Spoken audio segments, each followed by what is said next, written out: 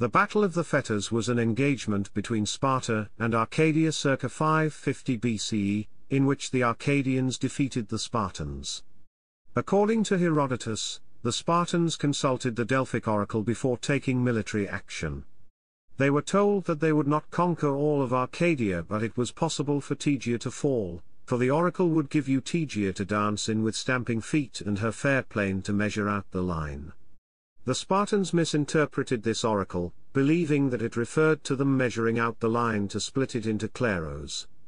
They then marched to battle carrying rods with which to parcel out their soon-to-be-conquered land and chains with which to shackle their soon-to-be-conquered Arcadian helots. Instead, they themselves became prisoners of war and ended up wearing the very chains they had brought with them. Sparta, still recoiling from the defeat at Hysiae and Messenian revolts, in need of more land and resources, took to attacking Arcadian Tegia.